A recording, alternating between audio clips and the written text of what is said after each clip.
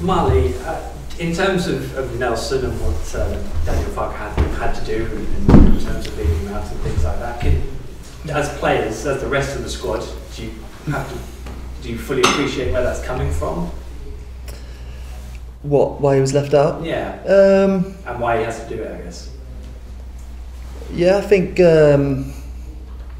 it's the gaffer's choice, so we always got to respect his decision. He's the boss, you know what I mean? But like I said, I think Nelson's done well. He's worked hard for the team. He works his socks off in games, and he's got all the ability in the world. So he's a top player. Maybe it was good for him to come out for one game, and now he's back in, and he's got everything to be quality. So we're fully behind him. Yeah. I think back to pre-season and that wonderful goal you scored against Brighton. Since then, we haven't really seen much more of that, and I appreciate it. No doubt, it's really hard when you're trying to find form and things like that. Can you put it down to why it hasn't really happened for you? Yeah, I'm not going to make excuses and just I'd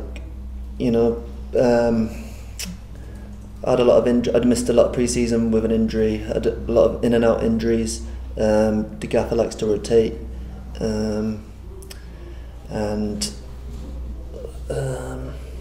that suspension as well hasn't helped. So it's been a bit stop-start. But like I said, it is what it is, and I just gotta make sure I'm there for my teammates when I'm out of the squad. Prepare them for each and every game, and that's what I feel I've tried to do. You know what I mean? Give 100%. And but yeah, obviously I need to do better. But I think I haven't had a proper run of games. I think I've played 3 in a row the most. I know I didn't do exceptionally well there, but just been one of them seasons really. But I'm not going to let it defeat me. You know what I mean? I'll come back stronger. Yeah, I'm afraid you've kind of reminded me of your suspension now in the season. Yeah. So I mean, you kind of appreciate. I know it's not the same for Nelson, but that kind of on the outside kind of situation. How tough was that time for you? Yes, it's tough and lonely, but it's all for a reason. I feel it strengthens you. If you take positives from adversity or whatever, I just want to get back to playing like I know I can play, and and just for the team as well. Trying to end the season on a high and take it into next season, and all right, Paul. Fine. And I mean, I know, as Chris said, you've got Barnsley coming up as well, and assuming you're involved, say, on Saturday. What I guess you'd really want to do now is, if you get a chance, take it. Is that the one thing maybe at times you haven't been able to do this year? Yeah, maybe. I think my best performances have been away, so I don't think they've been noticed as much. But obviously need to do better. Always try and look at myself. Just keep improving. I'm training with quality players every day, learning a lot of legends like Wes. It's been, I've learned and I'm getting better. So don't really, obviously it matters that I haven't done well, but at the same time I'm still getting better in the long term. So just got to look at the positives, and give my all for the team when I do play and try and do well.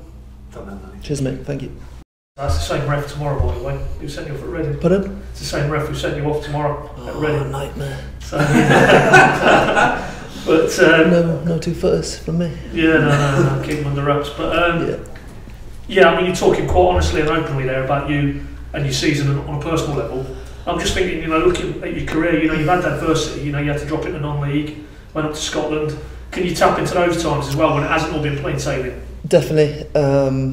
That's probably what helps get you through it. At times you think, I've been doubted before, been abused before, so it's just about turning it into a positive energy. Maybe this summer, train hard with Back to Action. I go to a summer camp in the summer, quality, and just come back stronger and use it as good energy, you know what I mean?